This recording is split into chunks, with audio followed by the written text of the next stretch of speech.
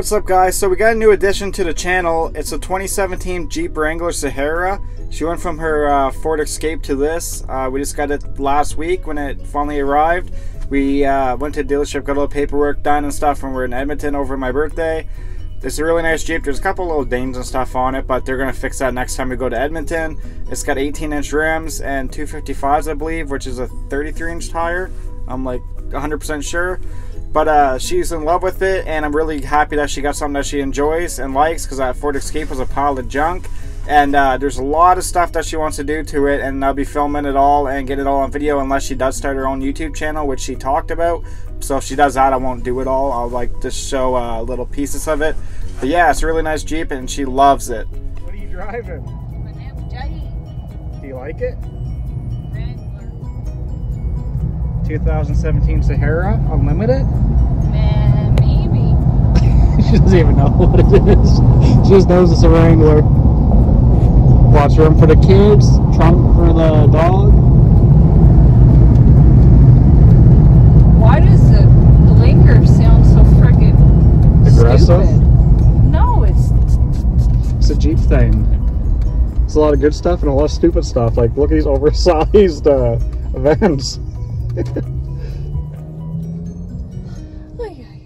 So here's some more photos of the Jeep. That's my two sons. They wanted to get a photo with it. That was like 2 days after we got it. It has a 3.5 V6 in it.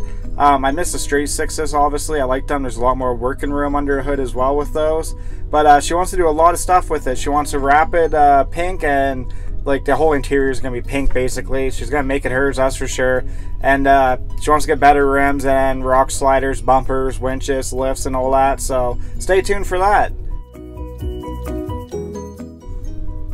So some updates for my Jeep. I took those fender flares off, and I cut the fenders because the 31s, they rubbed on it pretty bad, and I was knocking the fender flares basically off anyway. So I decided to take them off, and I think it looks a little better with them off, but I do want to get some nice metal ones later on. We haven't took it out yet. I cleaned it off really good. I got a little mud and stuff off of it because I'm going to start working on the sanding the roof down and repainting it and all that stuff because the roof's pretty rusty. I wanted to get the window first, but I think I'm just going to go ahead and start the roof just to get it done with because it looks disgusting. The hood's the same thing.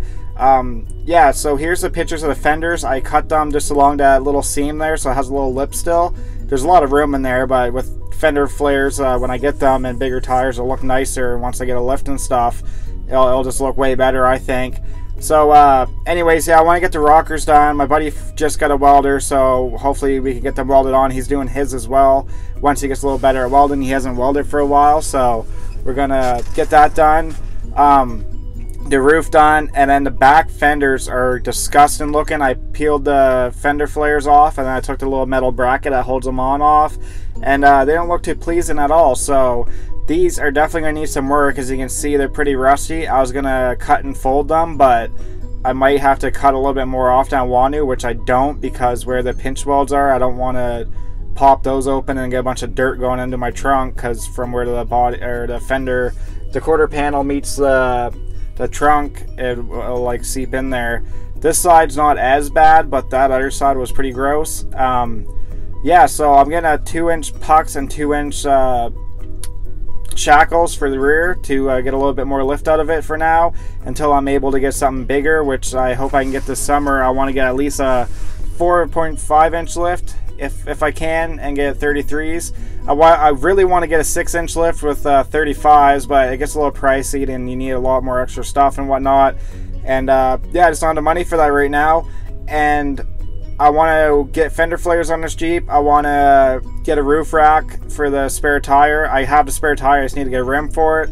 And yeah, there'll be more Jeep videos coming soon. And as you guys know, I just got monetized. I reached 1,000 views, and I'm excited, and I thank you guys so much for that. Like, you have no idea how much I appreciate it, and I can't wait to see where YouTube takes me. And if it can turn into a career someday, that'd be amazing.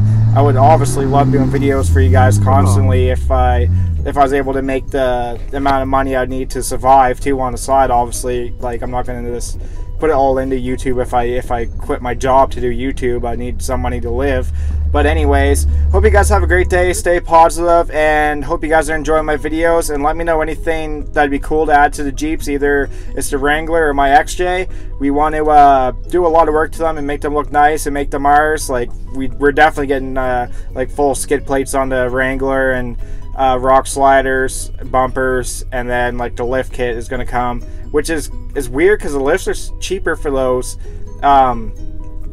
There's just, I don't know what it is. They're just cheaper. I thought it'd be more because it's a newer vehicle. But anyways, guys, have a great day. Stay positive, and leave some feedback in the comments, and I'll reply to every single one of them. See ya.